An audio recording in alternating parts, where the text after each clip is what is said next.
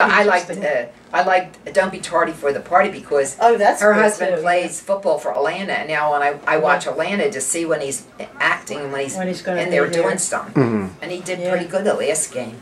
He tackled a couple people.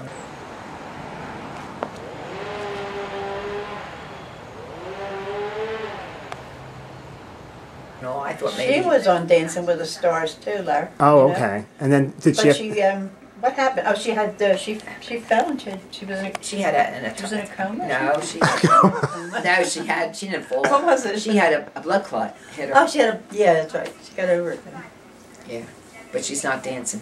Nah, she won't go back. But her mouth is foul. Is it? Oh yes. My God, you want to hear something? And the little kid's he's just getting bad too, saying bad words. I know. Yeah, and they laugh at him, so he's going to be bad. And she was cursing on Dancing with the Stars? I don't know about there, but she curses on that other show every time. She tried to do the dances. I mean, it was very strenuous for her. I guess she couldn't keep up with it.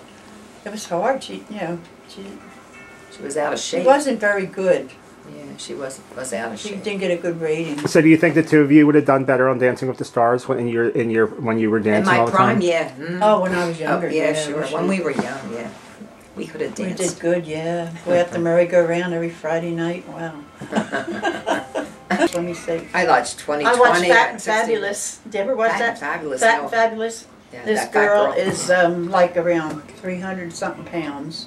Maybe more. And she's having a good time with her life. She teaches dancing class and everything. Yeah, she's trying to get people thinner, trying to, you know. So is she fabulous? Yeah, she's pretty good. I mean, she's not ugly. She's pretty girl. She went online and met a fellow, and they've been going together now. I want to see what's going to happen there. But yeah, she's doing all right for for size. But have you watched any movies recently?